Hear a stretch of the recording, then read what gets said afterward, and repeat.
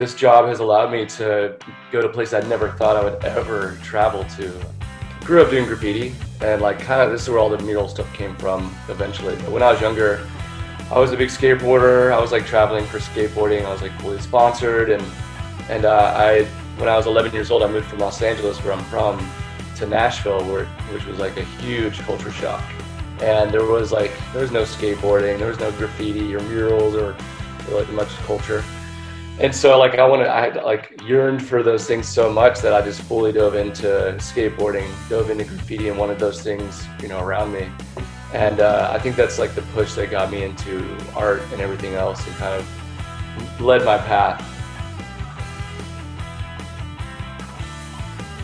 But yeah, I mean, I did graffiti for a long time, got in trouble a few times.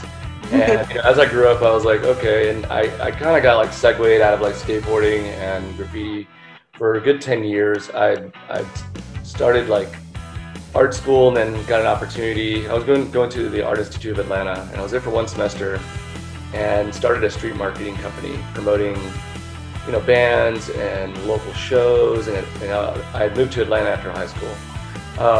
And just kind of got swept up in that world, and ended up like having to quit school with my second semester.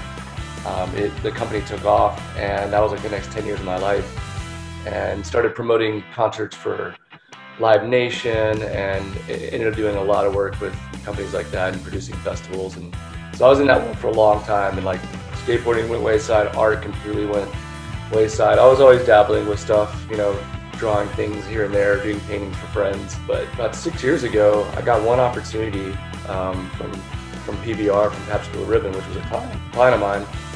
And they knew that I had a graffiti past, and they wanted a graffiti mural in a venue in Nashville.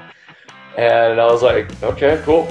And it was so much fun. It like brought me back into that nostalgic realm of, what I grew up doing. And I was like, I got to figure out how to do this.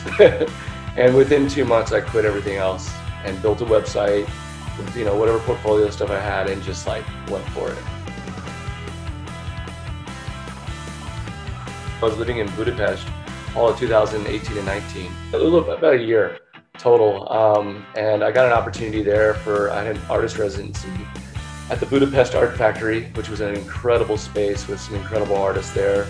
And they have a program where they rotate artists from all over the world to come there for a month. And I ended up getting a year-long thing and getting like a solid studio space there. And with Budapest being so centrally located and a good hub for travel, I ended up painting all over Europe. I highly recommend, if you're able to, go spend a year somewhere else, completely out of your comfort zone, and travel for real. I mean, I do shapes and colors. I do, geometric gradient work for the most part. I do a lot of like organic sort of gradient work, which I kind of do 50-50 with both of those now. And then I do also like, somehow like I've been able to do these big, huge word collages, these black and white, 200 word collages on sides of buildings, which I usually do like a few of those a year. So it's a completely different side of my brain, or a completely different like art form. Like you wouldn't know that the same artist did both of those. I always visit like the core skate shop in whatever city, if there is one.